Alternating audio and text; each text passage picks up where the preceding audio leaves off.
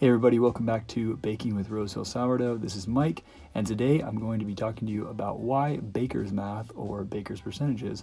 Well, why baker's math just absolutely rules. I'll be giving you a couple examples of why you should be using it and how to use it when you're developing recipes. So first example I'm going to be doing is with pizza dough.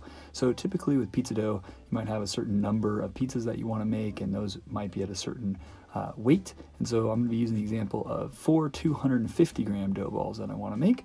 And I'm just going to start by taking 4 times 250, which is going to give me 1,000 grams. So I'm going to start there, and I'm just going to write down a quick pizza dough recipe. You might see recipes like this in percentages. This is why percentages is awesome. I'm going to show you exactly how to use a recipe like this: 100% flour, 60 water, 3 salt, 3 oil, and 10% sourdough to build a recipe and all the ingredients you need to make 1,000 grams of dough. So first add all that up and you get 176. So I'm going to take my 1,000 grams and I'm going to divide by 176. I could also divide it by 1.76. It's all the same. I'm going to take that number, 5.68, I'm going to multiply it by 100, and that's going to give me 568 grams.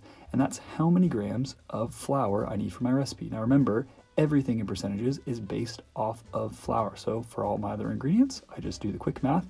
568 times the percentage, and that's going to give me the weight of each ingredient that I need. So for water, that's 341 grams. For salt and for oil both, since they're both at 3%, that's 17 grams. And for my sourdough, well, that's an easy one, 10%.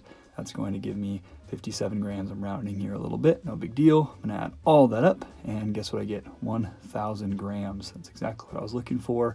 And that's 4 dough balls, going to give me 250 gram dough balls each. So there you go, how to develop a recipe for 4 250 gram dough balls based on a certain percentage recipe. I'm going to leave this here so you can screenshot it, and we can go on to our second example. This works for any weight, any type of dough they're using, and any percentages, and I'm going to show you that with example 2, which is with bread dough. So I'm just going to write down a bread dough recipe here. 100% flour. Every recipe, remember, with percentages will always have 100% flour. Even if you're mixing flours, they'll always add up to 100%. 75 water, 3 salt, and 20 sourdough.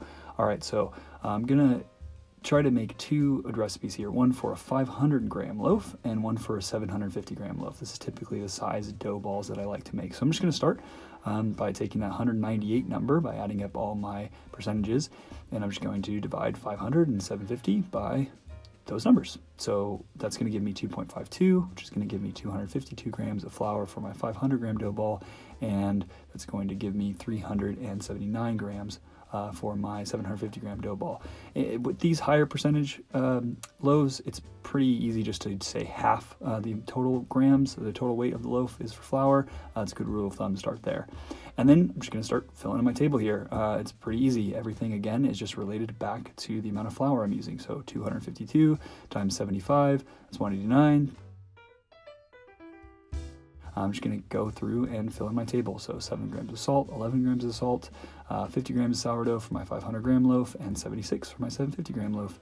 Add all that up, and there you go. I've got a 498 gram loaf, which is pretty close, and a 750 gram loaf for my bread. So I'm just going to leave this screenshotted here. Again, this is super easy. Once you have percentages and you know how to get the amount of flour, then everything just backs right out of that. So find your flour first and then multiply your percentages for every ingredient through, and that's how you get how much you need for each recipe. So there you go. That is how to use baker's percentages. Thank you guys so much for coming by and watching the video. If you like this video, please subscribe. A lot more videos coming. Thank you guys so much for following me here on YouTube. And if you like more of this stuff, please follow me on Instagram at Rosehill Sourdough. Thanks. Bye.